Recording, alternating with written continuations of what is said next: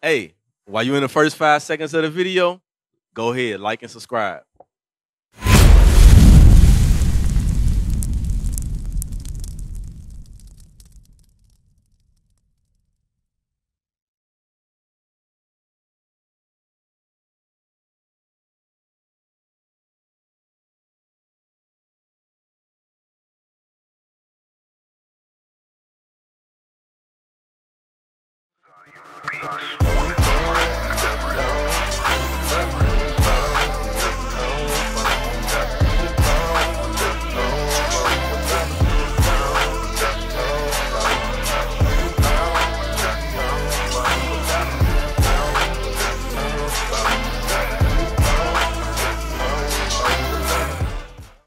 Today we're going to go over a topic which will allow you to examine, self-examine. I like to go over classes which help you to examine the spirit that we deal with, some of the spirits we deal with. One of the spirits that dwells in a lot of us is that Judas Iscariot spirit, all right? What we're going to do is we're going to explore some of his characteristics, some of his traits. Y'all got the title up. The title is called You Judases, all right?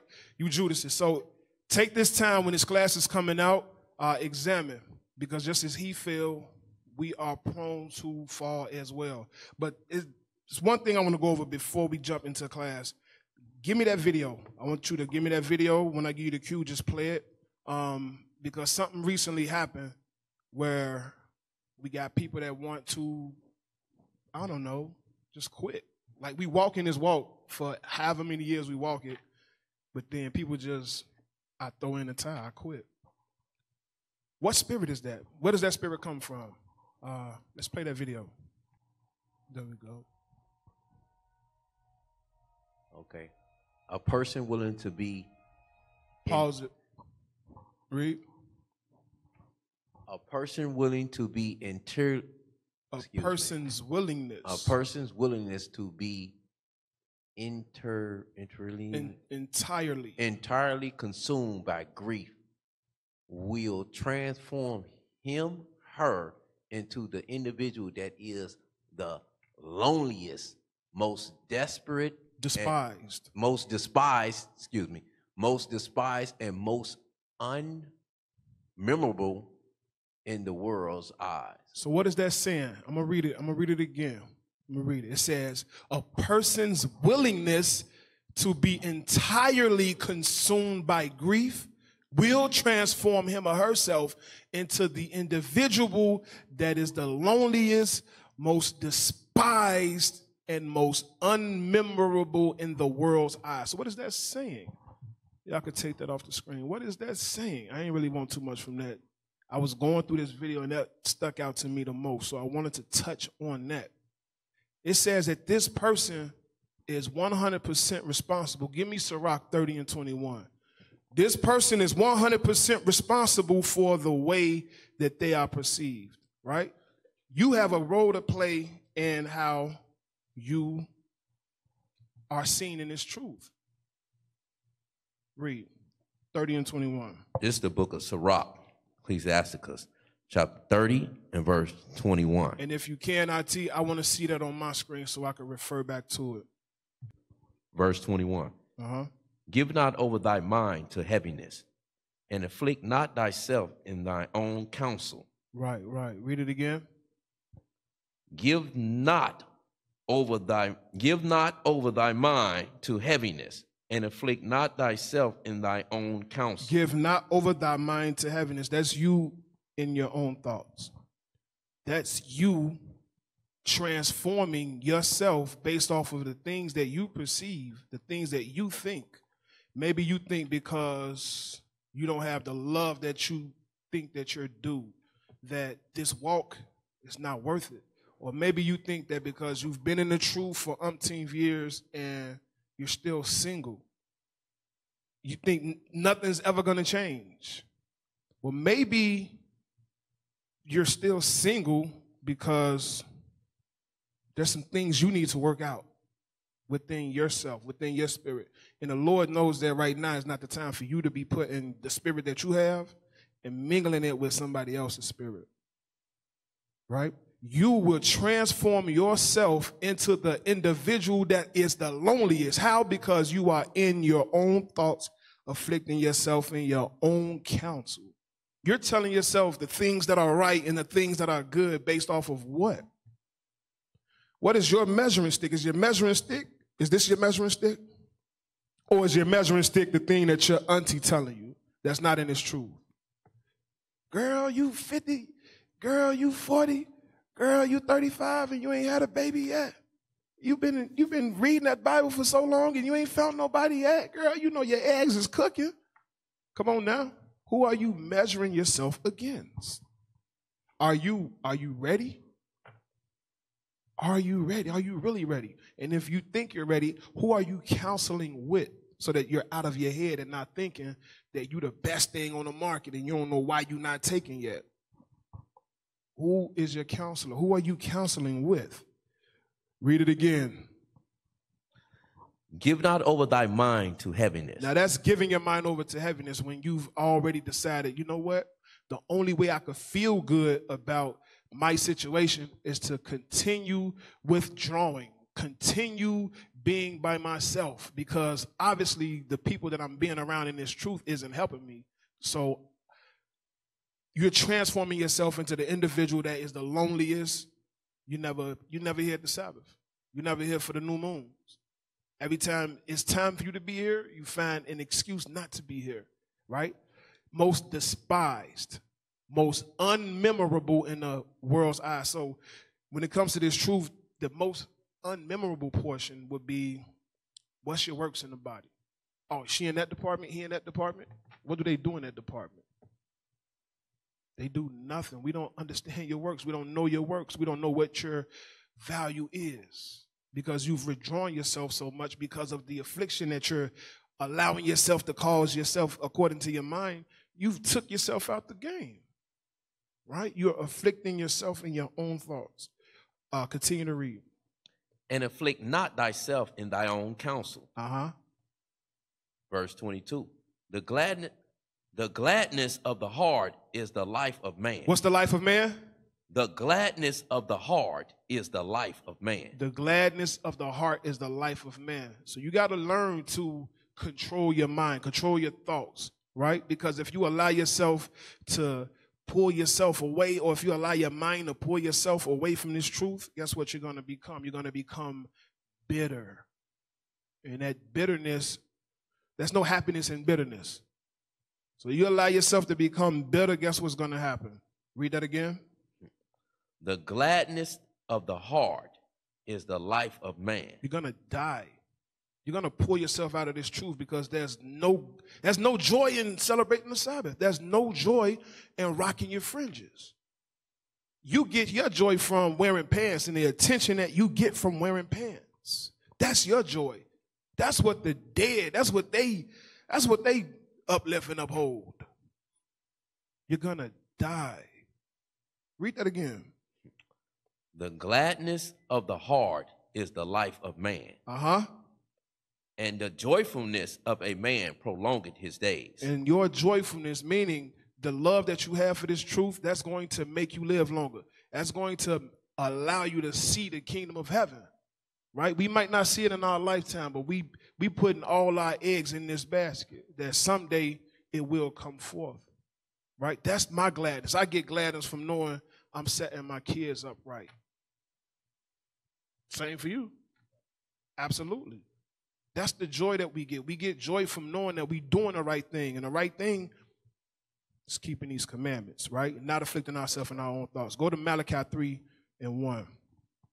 Let's read Malachi real quick. You got something? Yes, sir. Let me get Ecclesiastes chapter 8 and verse 5. We're going to read verses 5 and 6. Because up there it said, a person's willingness to be entirely consumed by grief will transform him or her into the individual that is the loneliest and most despised and most unmemorable in the world's eyes. A lot of times, the reason why we fall into a state like that is because we tend to point the finger a lot and we don't examine ourselves. Let me show you something where God says, because we put ourselves in these type of situations instead of holding ourselves accountable and fixing what's inside us. We try to discharge everything that's going wrong as it's somebody else. It's some type of external outsource or resource that's happening to us. But let me show you something. Read that. Ecclesiastes chapter 8, verse 5. The book Ecclesiastes chapter 8 and verse 5. Come on. Whoso keepeth the commandments shall feel no evil. So the Bible says, thing. whoso keepeth the commandments shall feel no evil thing. Read. And a wise man's heart discerneth both times and judgment. So the scripture says a wise man's heart, and heart is your mind, will discern both time and judgment. Meaning what? He knows how to make sound decisions when an event or an opportunity presents itself. Read verse 6. Verse 6. Because to every purpose there is a time, and judgment. So to every purpose or to every decision, there is a time and judgment. Come on. And judgment. Therefore, the misery of man is great upon him. Meaning what? We cause our own troubles due to our decisions. And it's up to us to be wise to be able to discern time and judgment, because like Ecclesiastes 3 says, there's a time for everything. Sometimes we make bad decisions or long-term decisions over temporary things, and it's not the right time. So then we cause these afflictions or are putting ourselves in these positions, and that will allow us, in our results, we become in grief, consumed in grief, or a root of bitterness will come up, and then we become lonely, and then inevitably we become the most immemorable person to the world's eyes because of our poor decision-making and poor ability to be able to discern both time and judgment. That's all. All praises. Poor decisions, meaning control your thoughts. Don't afflict yourself in your own thoughts. You afflicting yourself in your own thoughts is you making poor decisions. Give me that in Malachi 3. Malachi 3 and 1. Because a lot of us, we came into this truth excited, right? I found out I was an Israelite. And then when I came in here, I found out other brothers and sisters walking this walk. You know what I mean? I'm not the only one who believe in the things that I've read or the things that were taught to me. And we trying, we putting forth that effort. But read it. Listen, let me know if this is you. Let me know if this resonates with you. Read. This is the book of Malachi, chapter 3 and verse 1. Read. Behold, I will send my messenger, and he shall prepare the way before me. And the Lord, whom ye seek, shall suddenly come to his temple. So this is talking about the spirit of Elijah coming back to the earth to prepare the way for the Lord, right? Elijah's going to come, prepare the way. The Lord's going to come immediately thereafter. Read. Even the messenger of the covenant. The messenger of the covenant, that's Christ, that's the Lord. Read. Whom ye delight in. We don't be delight in the Lord. I delight in the Lord. We all delighted in the Lord. Read. Behold, he shall come, said the Lord of hosts. He shall come. He came and he showed us what we must do. He showed us that we are Israel. We are from the tribe of Judah, from the tribe of Benjamin, Simeon, Levi, Issachar, Naphtali, all these different tribes we come from. The Lord showed us that, and that thing was delightful. We understood that the God that created everything in this earth, that everybody so erroneously worship, or not so quite worship the way he's supposed to be worshiped, that God that created everything, the God of from Genesis to Revelations, the God of Abraham, Isaac, and Jacob, that God is our God and our God only, and he's not the God of so-called white folks or Chinese folks. That's our God. That's joy that we felt when we figured that thing out, right? We delighted in that. Read that again. Read that part again. Ye covenant whom ye delight in. Whom we delight in, right?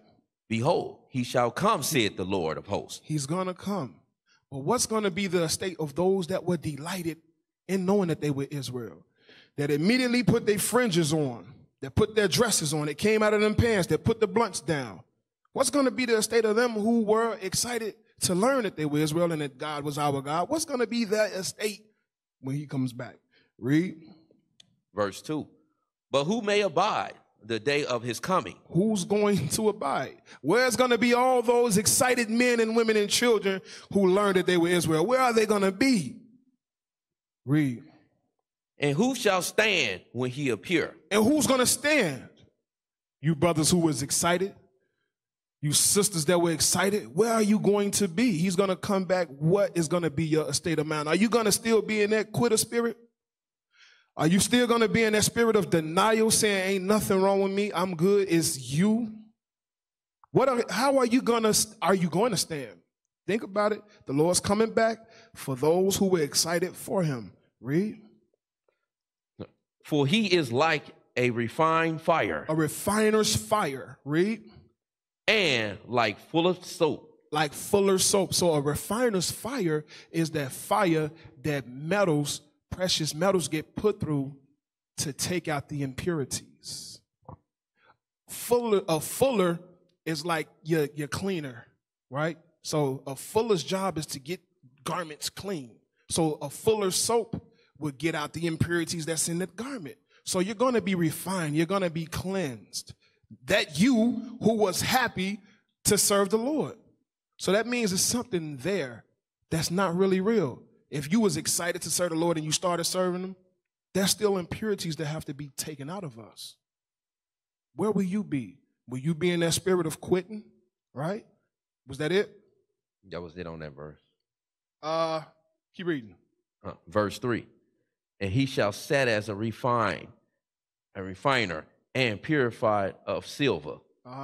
And he shall purify the sons of Levi and purge them as gold and silver, that they may offer unto the Lord an offering in righteousness. An offering in righteousness. So that's why the Lord will come back. That's why the Lord has come back and given us this spirit for us to know how to give him the perfect offering. Levi wasn't offering up that perfect offering. They was taking that sacrificial law and allowing the nation to just go crazy and then just cut a cow up and say, all right, I'm forgiven. No, now we are refined, right?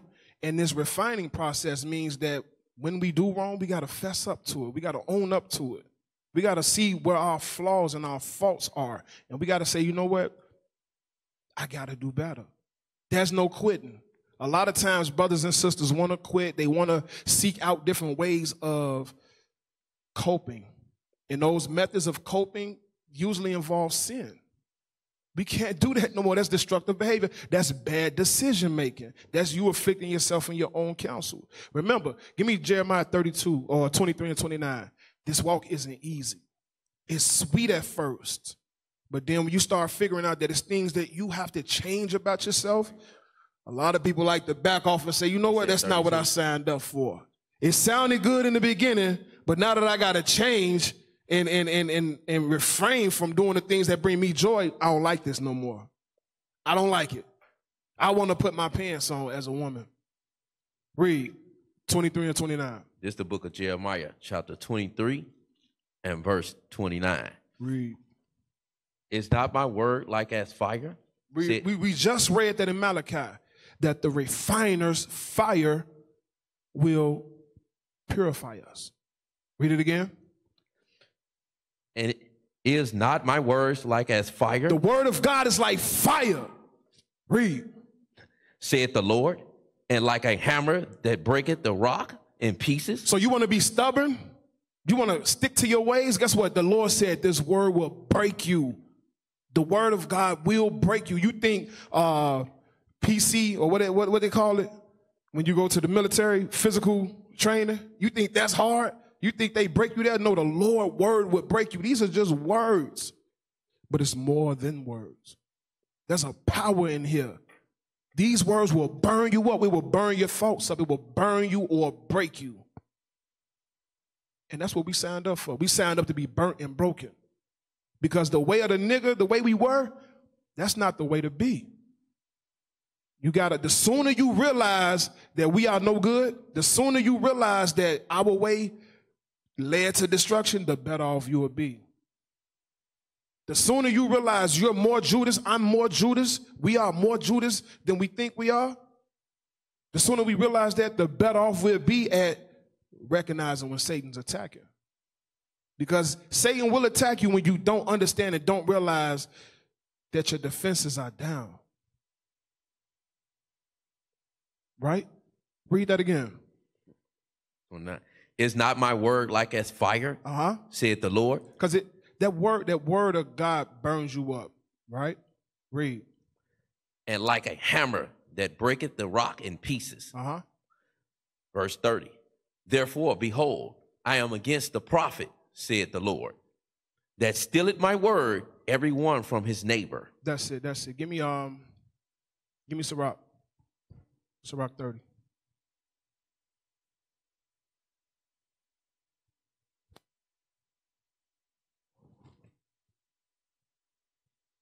Sirach 30. 30 and 14. This is the book of Sirach, chapter 30 and verse 14. Better is the poor, being sound and strong of constitution, than a rich man that is afflicted in his body. Read it again. Better is the poor, being sound and strong in constitution, than the rich man that is afflicted in his body. So what is that going into? Better is the poor, being sound and strong of constitution. I want Matthew 5 and 3 first. Matthew 5 and 3. Hold this in Sirach, because we're coming back. Yes, sir. What is that poor going into? We're going to first dive into the poor. Who is the poor? What is the poor? What is that referring to? Matthew 5 and 3. This is the book of Matthew chapter 5 and verse 3. Blessed are the poor in spirit, for there is the kingdom of heaven. Blessed are the poor in spirit. Who are the poor in spirit? We are the poor in spirit. Why? What is the Spirit of God? What is the Spirit of God? Who knows what the Spirit of God is? These commandments, keeping these commandments, right? Right. That's the Spirit of God. Listen, we are the poor in spirit, or the so-called blacks, Hispanics, and Native Americans are the poor in spirit because they don't have treasures built up. What are those treasures? Those treasures are the keeping of the commandments. We poor in spirit because we have a negative, or we are in default when it comes to having riches stored up spiritually. All right? What we're trying to work on is building up our spiritual treasures, or our heavenly treasures. That's going to allow us to be rich in spirit. But we are the poor in spirit because we don't know who our God is. We don't know who we are as a nation. So we are the poor in spirit. So when you read in Sirach 30 and 14, when it says, better is the poor, meaning better is us, being sound of strong constitution, having a strong mind, right, than a rich man that is afflicted in his body. Meaning the men who have whatever they want at their disposal, right? Us, those of us who are trying to keep these commandments, those of us who are coming into this truth, right? We're better than those men. Read that in Sirach. Sirach, chapter 30 and verse 14. Yes, sir. Better is the poor, being sound and strong in constitution, than a rich man that is afflicted in his body. Give me Isaiah 14 and 32. One more precept for the poor. Who is the poor? Maybe the last one wasn't clear enough. 14 and 32. This is the book of Isaiah, chapter 14 and verse 32. What shall one then answer the messenger of the nation? The Lord has founded Zion. The poor of his peoples shall trust in it. Who?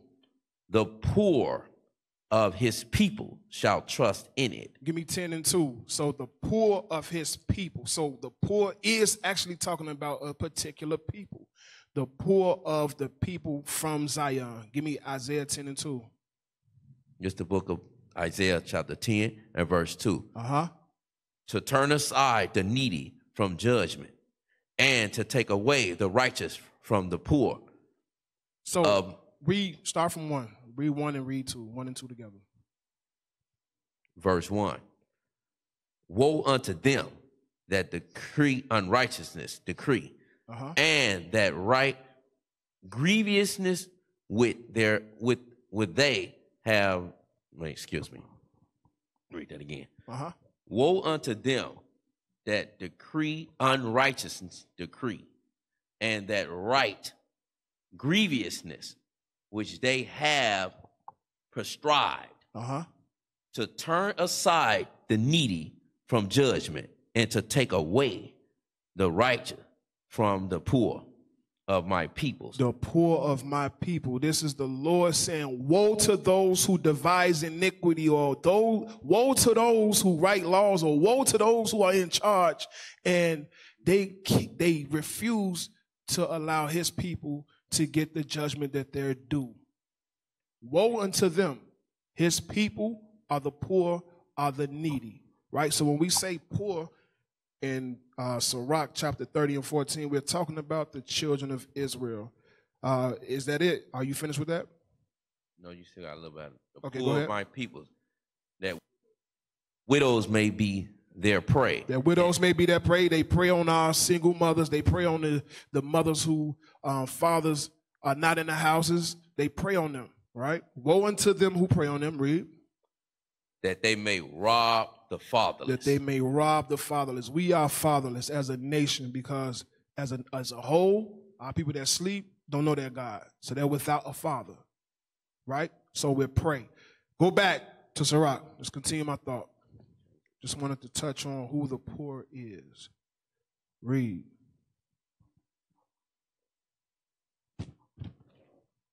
Remember, the Lord said, blessed are the poor in spirit. Right? Blessed are the poor in spirit. Read. This is the book of Sirach, chapter 30 and 14. That's what we said. The book of Sirach, chapter 30 and 14.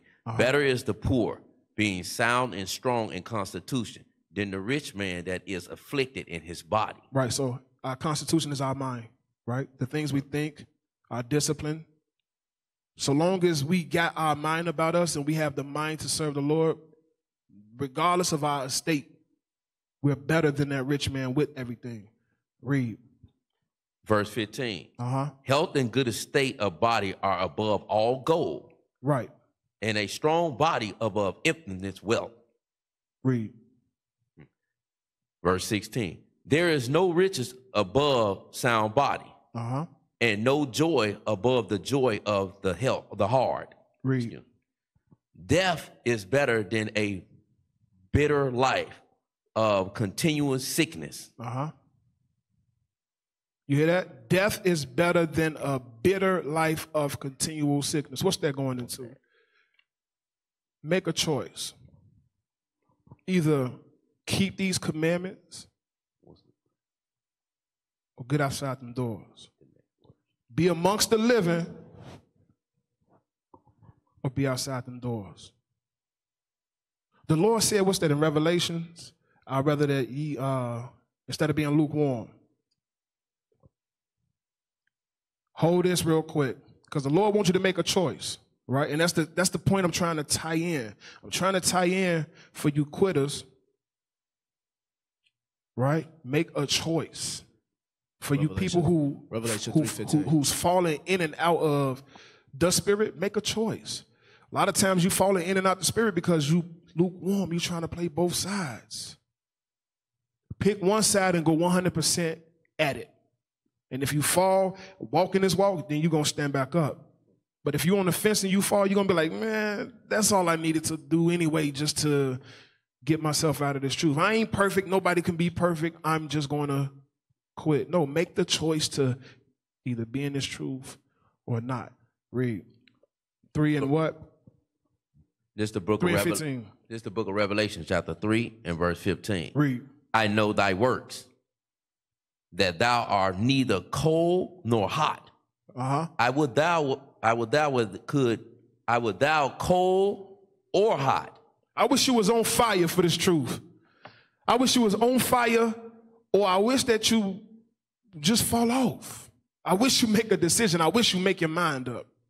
Read. So then, because thou art lukewarm, neither cold nor hot, I will spew thee out of my mouth. Because you playing both sides, the Lord said, I am going to spew you out of my mouth. Go back to Sirach 30. Sirach 30, and I think we were at 18 or 17.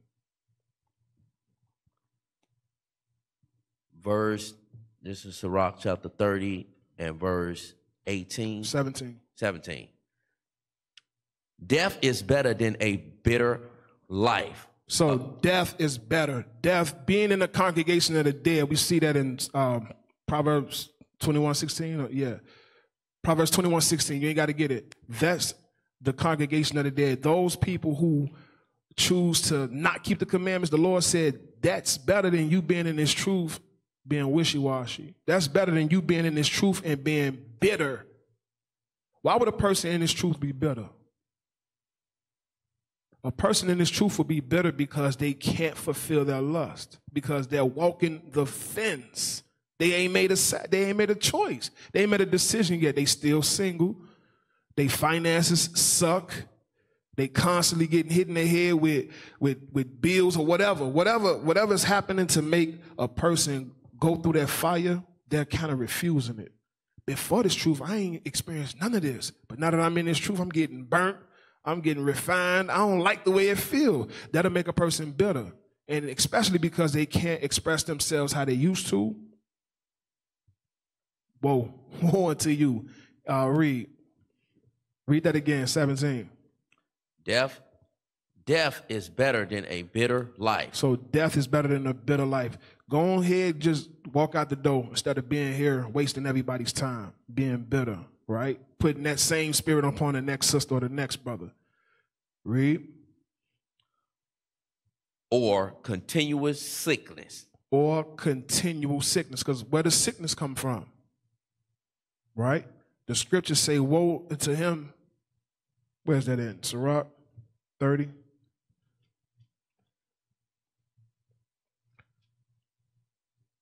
Yeah. 38 and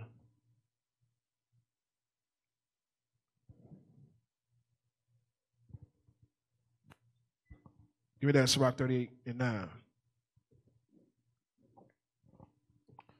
It's the book of Sirach, chapter 38 and verse 9. My son, in thy sickness be not negligent, but pray unto the Lord, and he will make thee whole.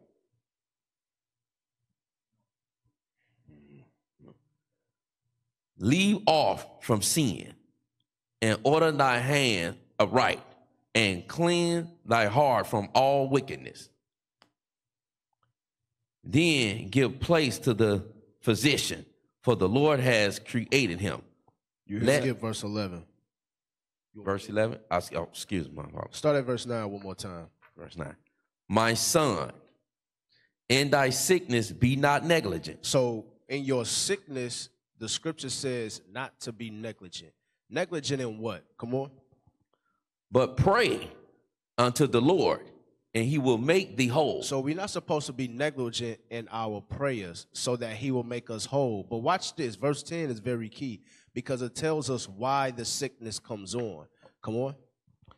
Leave off from sin and order thy hand aright. You see that? That's what causes our sicknesses. And it's also what causes us a lot of our bitterness, that root of bitterness to creep up in us that'll also have us not a strong constitution of mind. Right. We'll be afflicted in our minds or right. troubled in our hearts because of what? Sin.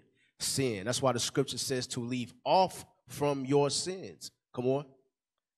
And cleanse thy heart from all wickedness. Or cleanse your mind from all wickedness, because those are also the same things that afflict your mind and can cause sicknesses. But the scripture says it's better to die than to live a bitter life or continual sickness. So again, it's choosing life or death. It's choosing the commandments or sin. It's your choice. Right. 17 telling you, look, get it together. I want verse 15. That's the one I was looking for, but excellent point bringing out those two verses. 15 is what I want. It goes exactly into what the officer was going into. Read that. Verse 15. He that sinneth before his maker, let him fall into the hands of the physician. So that sickness is going to come because thou art a sinner, right? We understand even as us keeping the commandments, we're not perfect and we're going to have falls. But a sinner, like that's your occupation. Your occupation is to just sin. We repentant Israelites, we happen to sometimes sin. We are not sinners by occupation. We're not sinners by the fact that this is something that we love doing. No, a lot of you love to sin. So the Lord said you're going to fall into the hand of the physician, meaning you're going to be sick. Right? So a life, just give me verse 18. Go to Sirach 18, 30 and 18. I'm sorry. So a life that you should choose is a life of keeping the commandments aside from death, which has bitterness. All right? Read. Give me that. Sirach 30 and 18. Sirach chapter 38 and verse 18. 30 and verse 18. You said 30 and 18? Yeah, 30 and 18. We finishing on, we was at 17. Okay. So now we at 18. Verse 18. Delicate pour upon a mouth, shut it up, are as messes of meat set upon a grave. So it says, delicates poured upon a mouth, shut up, are as messes of meat set upon the grave. So what that's going into is, think about it. Think about a mouth that's closed. And you're trying to give it delicates or delicacies or anything that you're supposed to put in this mouth. It says that's the same as a whole spread of meat, a whole spread of food set up at a grave site. Like the dead can't eat the meat that you set up. The same way those who are shut up can't receive that which is delicate. Give me Matthew 7 and 6. Continue to hold Sirach 30, but give me Matthew 7 and 6. Because for you to give delicates to one that is shut up, it serves no purpose. It's like casting your pearls before swine. There's no benefit from it. Read Matthew 7 and 6. Matthew chapter 7 and verse 6.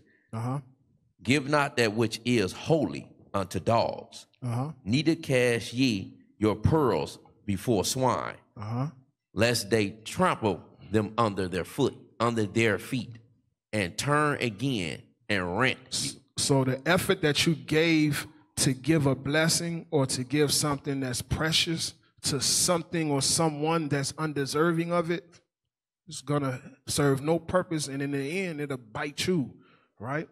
Give me Proverbs 24 and 7, because a dog and a swine, you giving them pearls, you giving them things that's precious. They don't know what to do with it. What a dog, what a swine gonna do with a pearl? It's gonna look at it, probably stamp on it, probably, eat it, and then put it out the drought. And now it's no good. Right? You've wasted a blessing on something that has no ability to appreciate it or accept it. Give me Proverbs 24 and 7. This is what that's going into. It's the book of Proverbs, chapter 24 and verse 7. Wisdom is too high for a fool. That's it. Wisdom is too high for a fool. Meaning, this knowledge that the Lord has given us, if the Lord has shut you up, there's no need for you to even waste your time sitting here trying to get fed, because it's just not going to work. You're wasting your time. Make a choice. Be here with us, going 100%, and if the parable's understanding escape you, raise your hand. Come to the leadership table. Hit us up in the DM. Get on the Biblical Scholar channel and ask us questions. Don't let these parables escape you. That's a commandment. If you don't understand something, you're just sitting here like, prayer to the Most High. I want 2 breads. You're wasting your time. Right? It's a reason for that. It's a reason why a person would sit here, not understand something for so many years, and then just give up and quit. It's the reason for it. Give me verse 19. Go back to Sirach.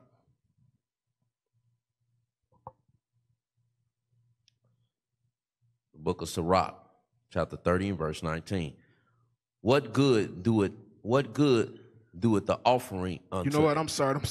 We didn't finish Proverbs. Let's finish Proverbs first. Yes, sir. Proverbs 24:7.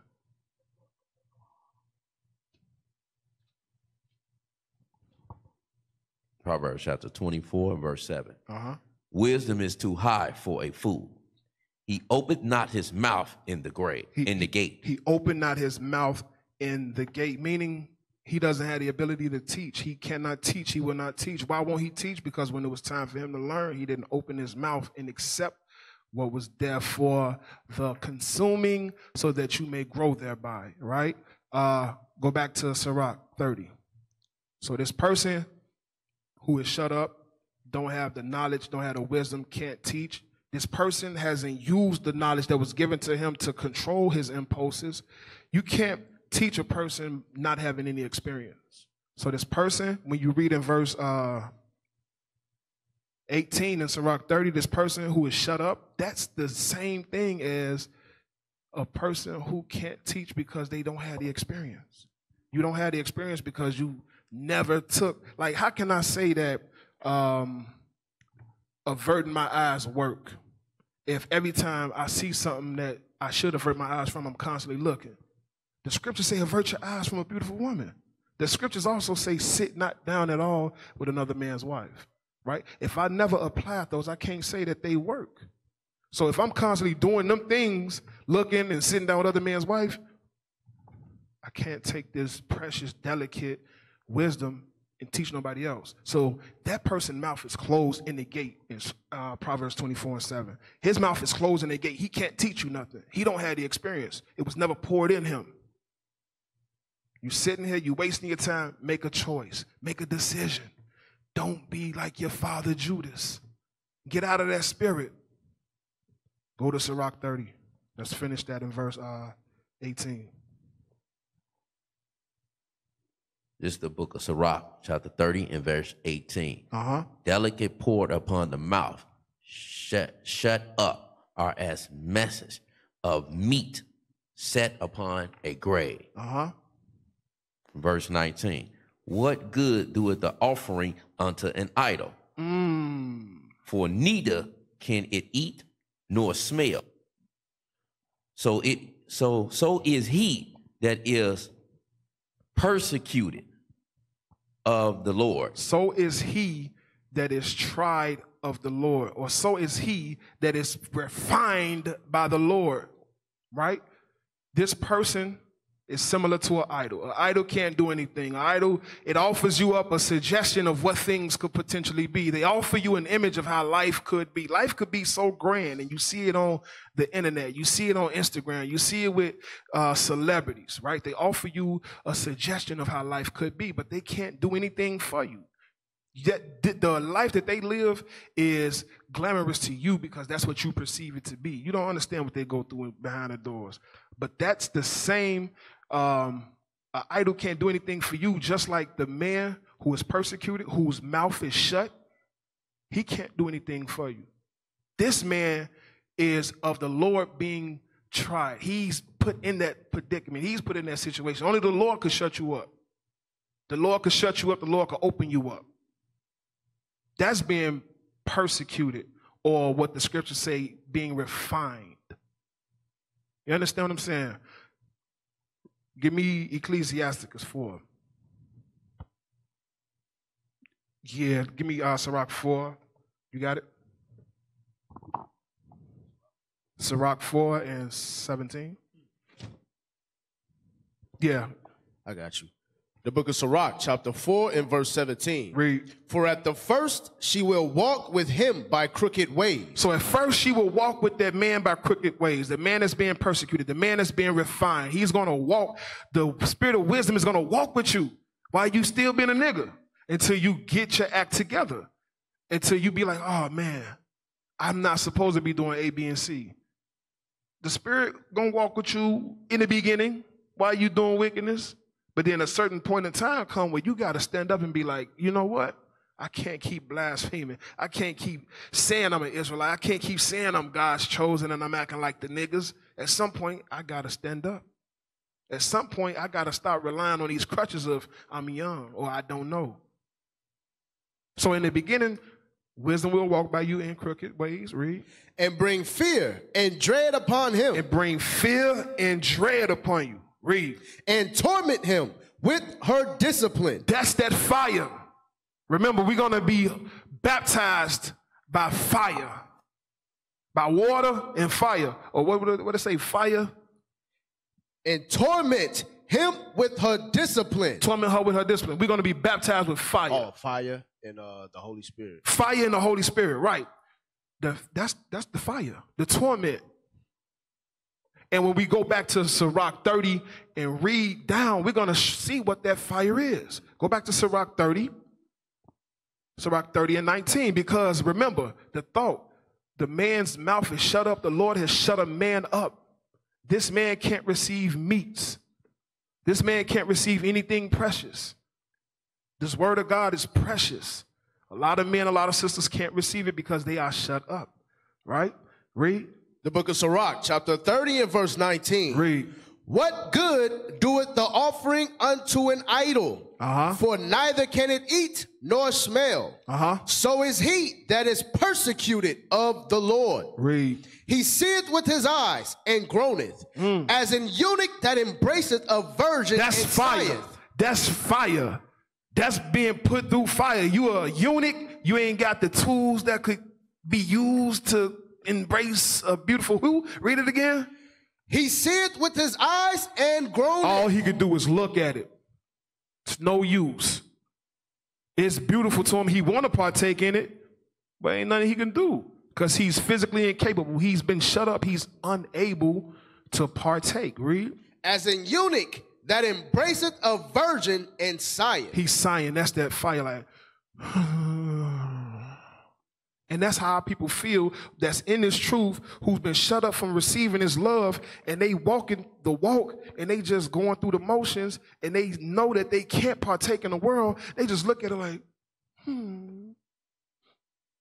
I feel much better if I can get high. I feel much better if I can get that attention I used to get when I wore pants.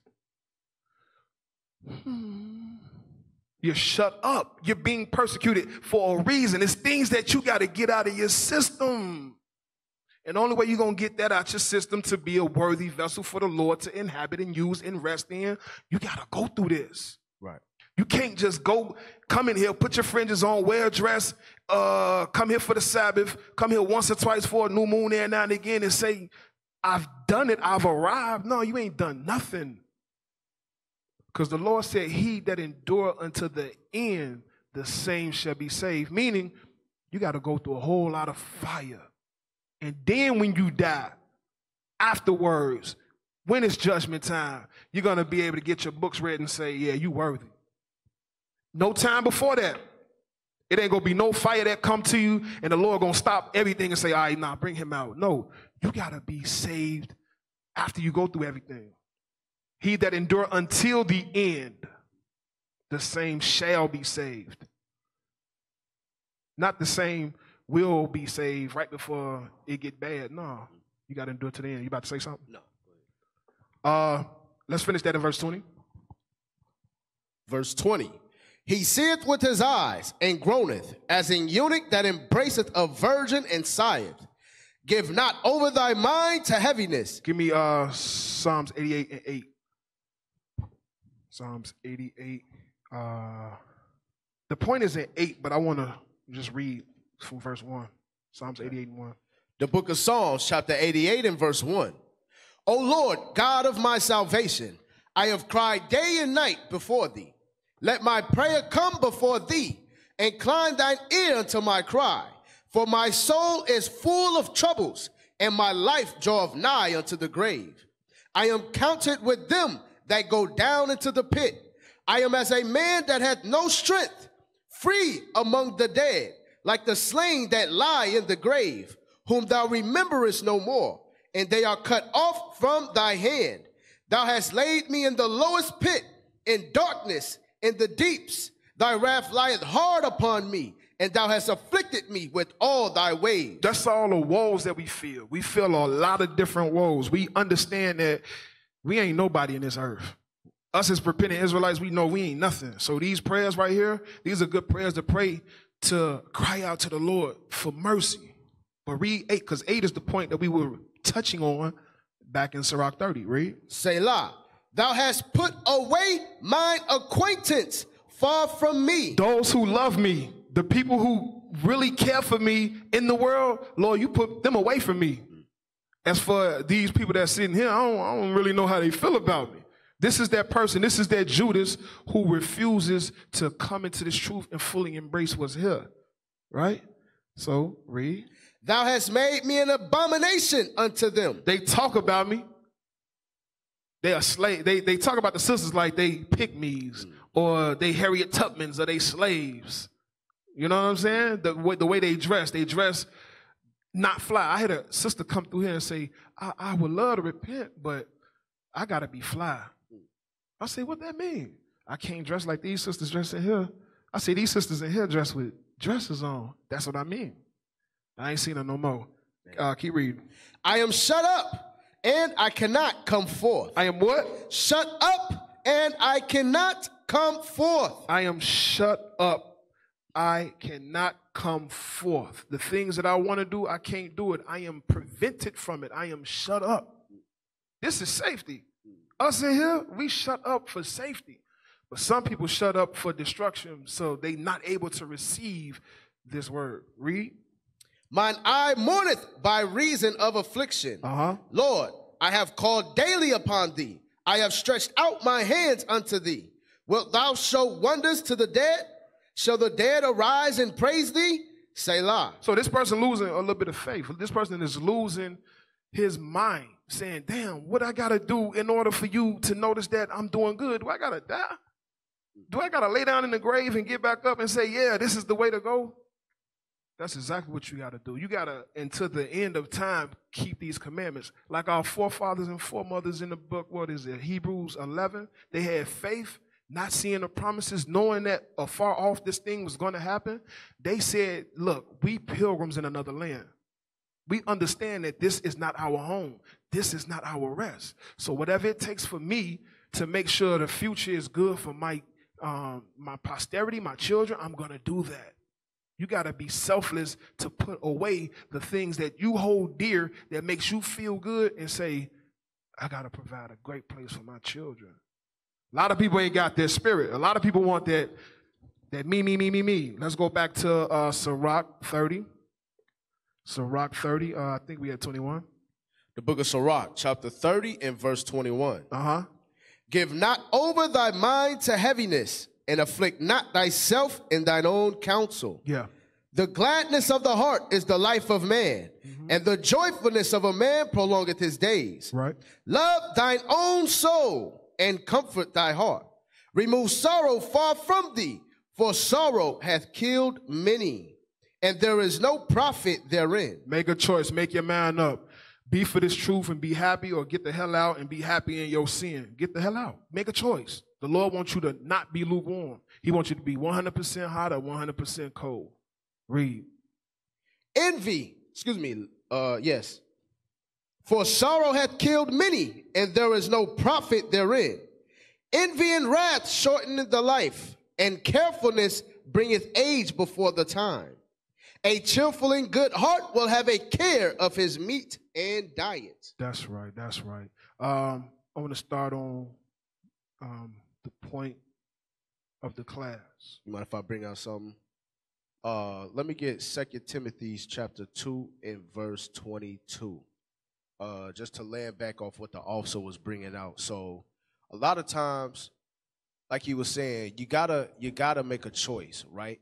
So it's sometimes we allow the cares of this world or the things that we had before we found out that we was in the truth, and we're not able to obtain wisdom, even though the Lord will give it to us in our crooked ways. But because you don't want to obtain wisdom, or you don't want to strive for righteousness, then that wisdom will leave you. And I'm going to tell you what it is. This is what it is. Watch this. 2 Timothy chapter 2, verse 22. This is what a lot of us fall in, especially us young, teenagers or early 20s and all of that. Let me show you something. Read this. 2 Timothy 2:22. It's the book of 2 Timothy, chapter 2, verse 22. Come on. Flee also youthful lust. You see that? Flee also youthful lust. The things that we desire right now, or the things that we think will become the truth we're missing out on, it's just youthful lust. What does that mean? It's not even going to last. Like 10, 12 years from now, you're not even going to care about that stuff. But what you're going to do is, since you don't want to flee it, you're going to allow yourself to fall and make these terrible decisions, these lifelong lasting decisions, and you're going to ruin your life. And then by the time you've grown out of that lust, you're like, damn, man, I wish I ain't do that. If only I listened to my teachers. If only I listened to my instructors. If only I applied the Bible as I was instructed. If only y'all took this more serious and fled youthful lust. That's why when you get older, or even when you're young and you hear older brothers be like, man, if I could go back, man, hey, I'd have stayed in school. I'd have done better with this, or I'd have never messed with this chick right here. Man, if I could do it all over again, I would. Because those things are the decisions that they were making. They were in their youth. It was youthful lust. They know when they get older and you mature, man, it wasn't worth it. It wasn't even worth. I shouldn't even did that. Why did I go inside that store and do that? Why did I rob such and such? Or why did I lay with such and such? You know what I'm saying? Folks be having kids at 15, 16, 17 years old, have no life experience at all, right? But because of youthful lust, you fall into destruction and you destroy your own soul. Finish that up. Youthful lust. Read it again. Flee also youthful lust. Come on. But follow righteousness, faith, charity, peace, with them that call on the Lord out of a pure heart. Meaning out of a sincere heart. Flee your youthful lust and that temporary gain, that sin or pleasure for a season, and follow them after righteousness. The instructors, follow this after righteousness, because this is what you're going to be judged by in that last day. Okay, if you don't mind, if I get one more script, Ecclesiastes, I believe it's chapter 9, verse 11. One of my favorite scriptures. This is something I had to meditate when I was younger, bro. For real, I had to meditate on this when I was younger. Ecclesiastes, chapter 9, let me look at it.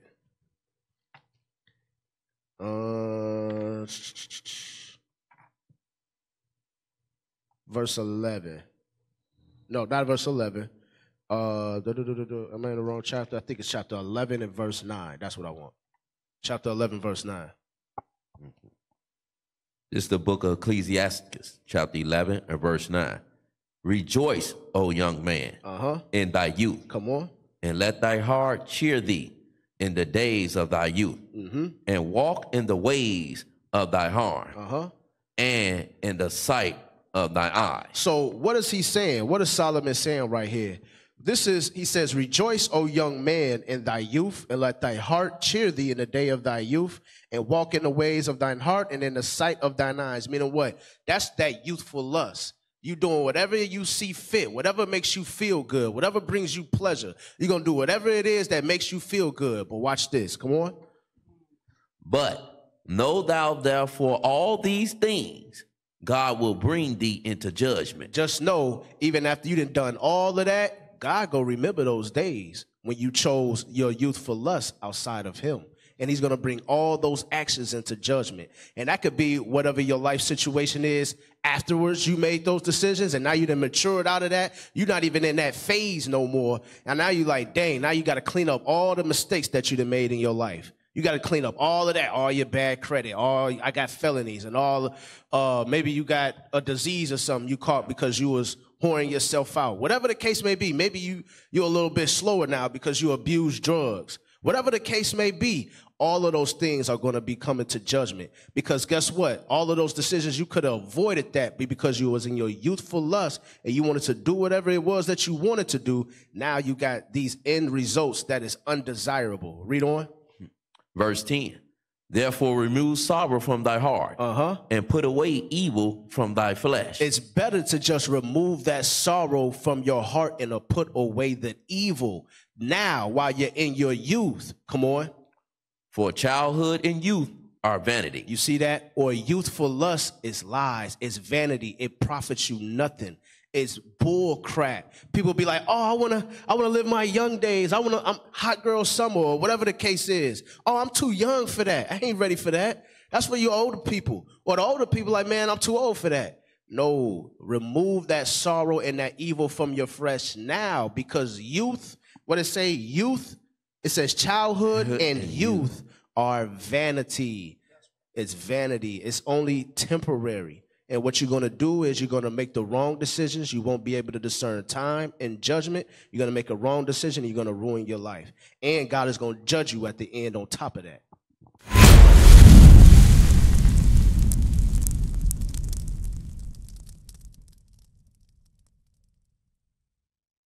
What is a nation?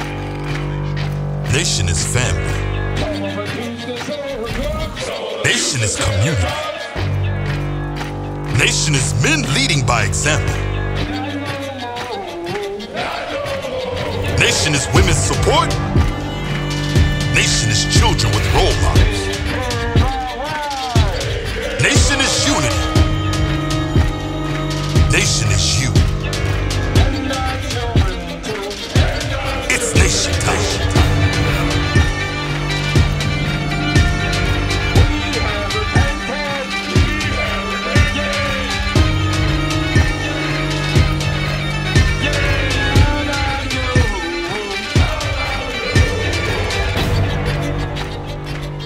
And finally, my brethren, be strong in the Lord. His word